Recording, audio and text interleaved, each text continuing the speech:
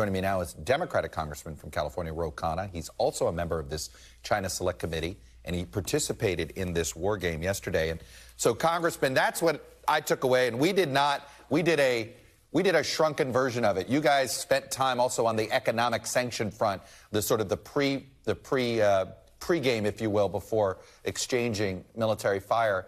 You tell me, what did you learn? What didn't you know going in that you're glad you know now? Chuck, first, the overall lesson is that a war with China would be devastating and catastrophic for humanity and the United States. So anything we can do. There's no winner. We never had a winner. There's no winner in this. There's no winner, and it means thousands of loss of life and economic catastrophe. Here's what surprised me.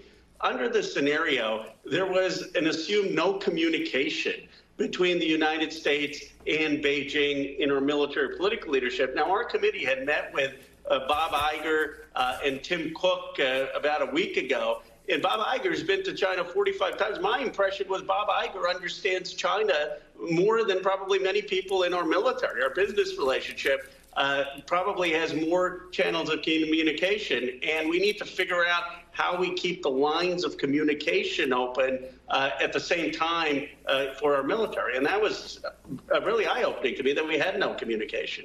Why was that assumption made? Obviously, this has been an issue right now. I mean, China continues to block a rescheduling of Secretary Blinken's trip to the nation. Well, we don't have the same formalized agreement that we did with the Soviet Union, where we had military-to-military communication, where we had methods established where secretaries of state could communicate. And right now, I think Secretary Blinken has done a very good job of trying to figure out how we are tough and make sure we're rebalancing the economic relationship with China, making it clear that they cannot invade in any way Taiwan, but also having communication. And that needs to be formalized. We need to do a lot more to formalize that. Let me ask about the economic aspect to this, the sanctions. Mike Gallagher told reporters today that you played out those economic and financial moves and the counter moves. Describe to me what that looked like, and why do you think it didn't work in this exercise?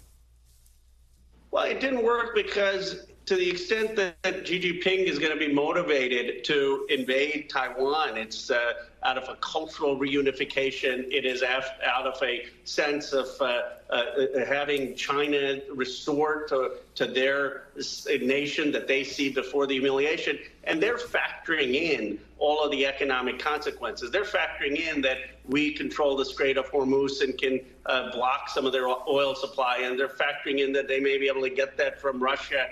And so if they actually take that step, it becomes very hard to deter them. And that's why the deterrence and the prevention has to be beforehand. I actually think that the strategic ambiguity has served the country quite well in deterring it. And when I was in Taiwan, I led a bipartisan delegation. We heard the same from the DPP. Yes, help us get arms and have defense, but continue to have engagement. We've lived with the Chinese up and down for the last 40 years. We want to be secure, but we also want to continue the business relationship. I'm curious what you thought of the exercise, and is it something, you know, when I had Mikey Sherrill and Mike Gallagher participating in this one, what we did, they both said, boy, more members of Congress ought to do this. Congress ought to do this more often. It was not something that was a regular thing. What did you make of it, and is it something you'd like to see more of? I thought it was constructive. I thought it was done well. One of the things I want to just praise Chair Gallagher is he's really tried to take the politics out of this. There's not the grandstanding speeches, and I think it's helpful. I do think one thing that would be helpful, though, is to figure out what would prevent war in the first place. I mean, we started with China is invading, and I guess the questions I would want, to your point about an Asian NATO, is if we did move X or move Y, would that deter China? And to game out what are effective deterrence strategies for China. What do you think we should be putting together a Pacific alliance that looks like NATO? I think we need to be increasing our defense and arms sales to Taiwan, and we need to make sure we have long-range missile capacity in places and allies where Japan, Philippines, India. I don't know if we need to have a formal structure of NATO, but we definitely need to strengthen the alliances and have the military capability, both naval. To make sure there's no blockade and to make sure that there's no amphibious landing. I want a quick political question for you. Any regrets about going public with your call for Senator Feinstein to resign? Were you the right person to be the one to call for it in California?